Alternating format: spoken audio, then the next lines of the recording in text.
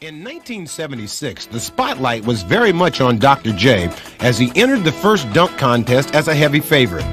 Facing off against other ABA stars like Artis Gilmore, George Gervin, and David Thompson, Julius reached back for some of his vintage aerial gymnastics, including one of the most memorable dunks in contest history. Special situations, special occasions, merited a little drama. You know, you don't have to think that long and that hard about it. You just do it.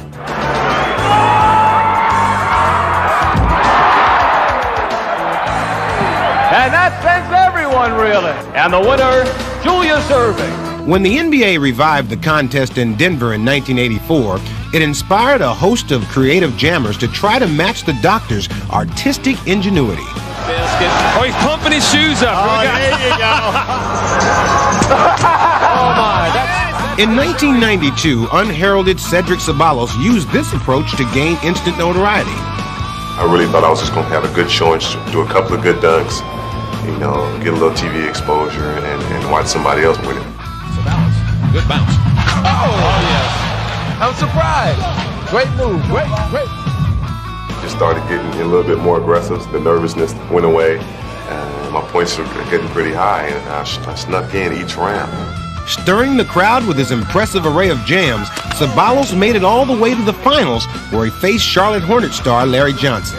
You know, I was really satisfied. I was like, phew, this is unbelievable. Nobody's going to believe I took second place in dunk contest. But Cedric had one more dunk left in his bag of tricks. I took my paces off and I called Dan Rawley over to tie me up. The excitement, you can feel it brewing, and everybody got up. I'm not believing this. Blind, here comes Ceballos. Yes! Well, I was hoping it was going to go in, and then I thought, if it does go in, please don't let me bust my head running into the stands. I heard all these cheers and crowd and just going crazy. I was just in awe at the moment.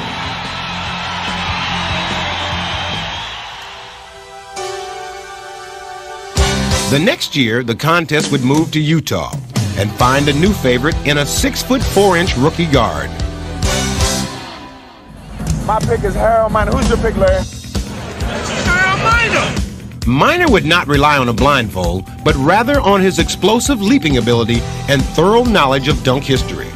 You know, growing up, I mean, I really enjoyed, you know, getting up and, you know, exciting the crowds, with my slam dunking. I kind of imitated everything that they did, from Michael to Doc, Connie Hawkins, Dominique, all these guys. These are my heroes.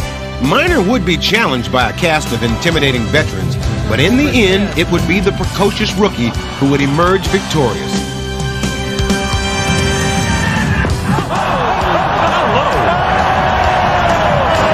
I just went in there trying to focus on what I had to do, doing what came naturally, and getting up, just getting loose and kind of feeding off the adrenaline in the crowd. New slam dunk king, Miner is finer.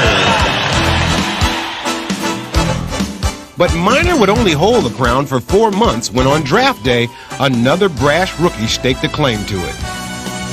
Like in the slam dunk contest, I guarantee I'm telling everybody now. Okay, J.R. Rider, things will be exciting in Minnesota. And as J.R. Rider entered the league, he seemed more than capable of backing up his boast. I know I'm going to win. Me just being able to jump the way I can and, added emotion like that, good things might happen. So I still predict that I'll win. In Rider's favor was the fact that the 1994 contest would be held in his hometown of Minneapolis. And from the start, it was clear that the crowd was behind him. Well, that brought the crowd to their feet. Now, they are prejudiced, but the All-Stars on the sideline are not necessarily, and they, too, came to their feet. We've got one dunk down. The two that are down, counting this one now, however, have been the most spectacular. The show would belong to Rider as he dazzled even the toughest critics. Oh, between his legs! How about it? Charles Barkley, what do you think? Oh, my God! That might be the best dunk I ever seen. I don't know if I've ever seen a dunk like that before. That was awesome. Joining an illustrious line of champions, Rider had managed to add his own personal footnote. When I was drafted, I bragged and said I was going to win it, and I backed up what I said. So, you know, I got to love myself for that. The crowd has to love you, too.